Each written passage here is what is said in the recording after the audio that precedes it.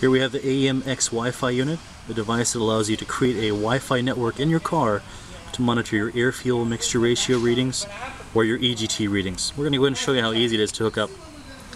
Here we've got it temporarily set up with a pre-existing AEM Wago oxygen sensor.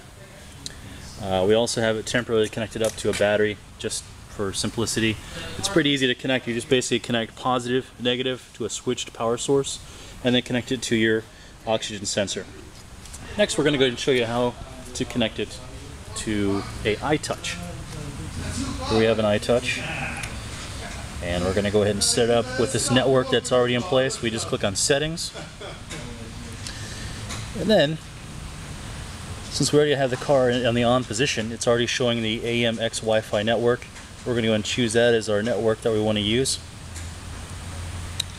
Next we're going to go ahead and go back to the main screen. We're going to go to a browser, and then all you have to do, there's no software to download. You basically, I don't know if you can see that there, you just type in this address 192.168.3.88 and there's no software to download.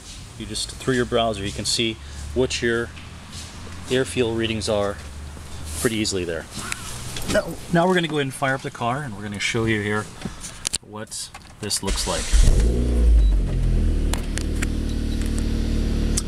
There you have it.